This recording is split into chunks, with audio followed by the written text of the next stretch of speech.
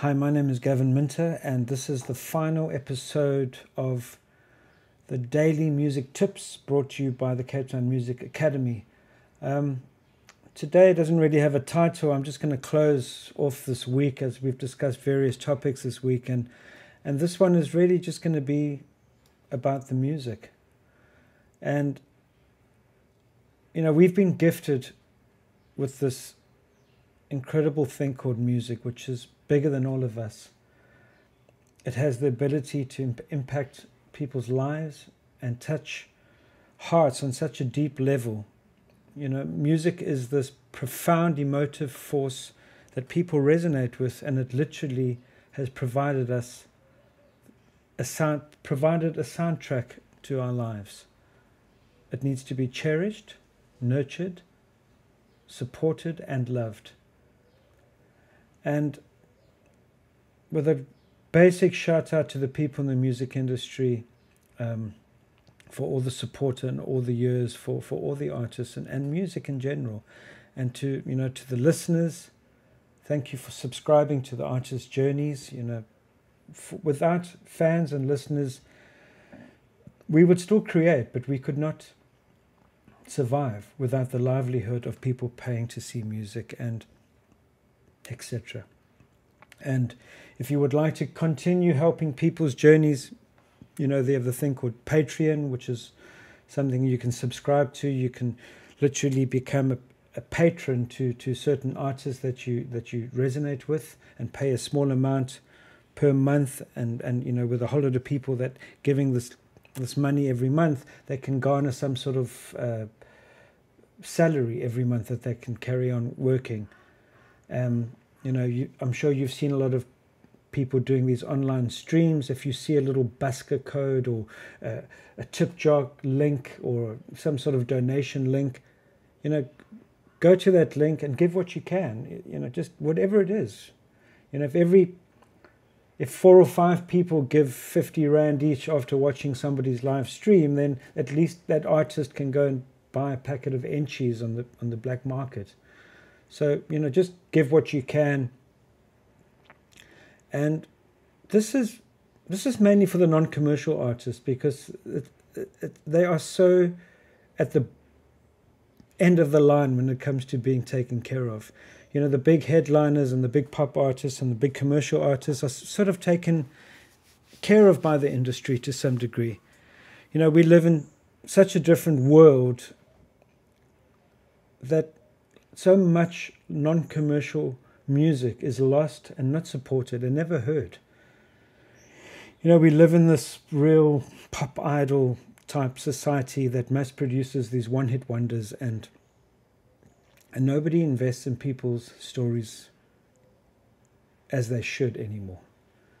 I personally think that if Joni Mitchell or Bob Dylan had to come around now, I think they would go unnoticed. I don't think the world would be able to accept that kind of artist in today's understanding. We have, as I said, we have these TV shows that pump out artists every year into the industry. The record company will grab them. They'll go and record a couple of average singles, put it out into the industry. The radio stations will jump at it because they think that's what people need to hear, and they'll support them. And then the agents will jump on them, and they'll throw all these artists at the corporates, and all the corporate companies will want the new flavor of the month, who won the whatever season so and so of some TV show, and they'll support the artists, and they'll get booked for these big corporates, and then after a year, they won't be the flavor anymore, and they'll be thrown out, and then the new batch will come in the next year.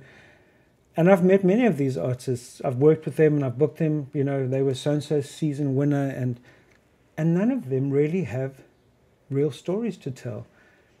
They went from zero to superstar, pop star stardom in a couple of months. They don't understand the journey. They've never carried a PA system or jumped in a car and driven 1,600 k's to go and play a gig in Johannesburg from Cape Town.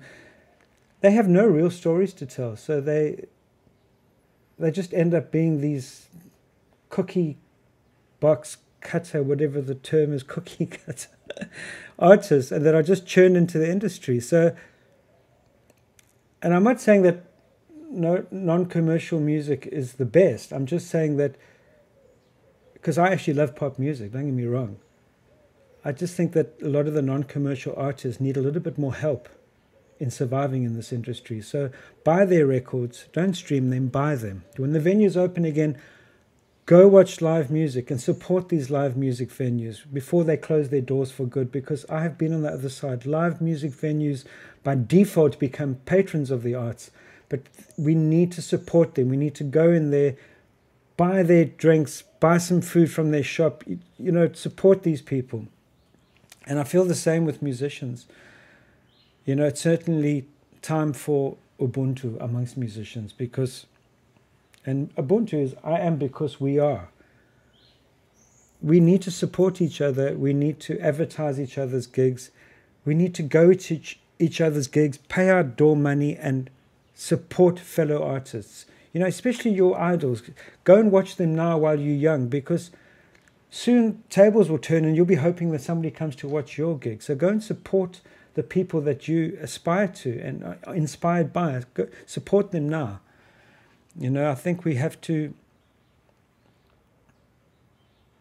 support each other at this time more so than ever. And as I've said, music is this beautiful thing that that's bestowed upon us, and we need to look after it. And I'm going to finish by another quote. I think I've quoted a few times in the last week by one of my favorite poets, Cherie.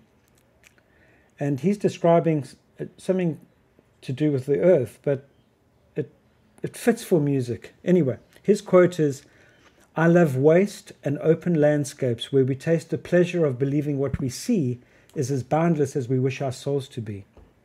And if you've ever sat on a mountain looking out over the horizon and thought, geez, we know it's beautiful, but why do we feel this thing? Why is it something of beauty to us? I remember sitting in Kruger National Park on this high plateau looking out, and I'd never seen horizon in such a far distance over this open landscape. And I had that same feeling, and you get that feeling looking over the sea towards the horizon. And he puts it into words. He says, we taste the pleasure of believing what we see. So we're looking at this vast thing is as boundless as we wish our souls to be. And I think music does the same for us. I think music connects us to our boundless souls. Thank you for listening, and love the music. My shirt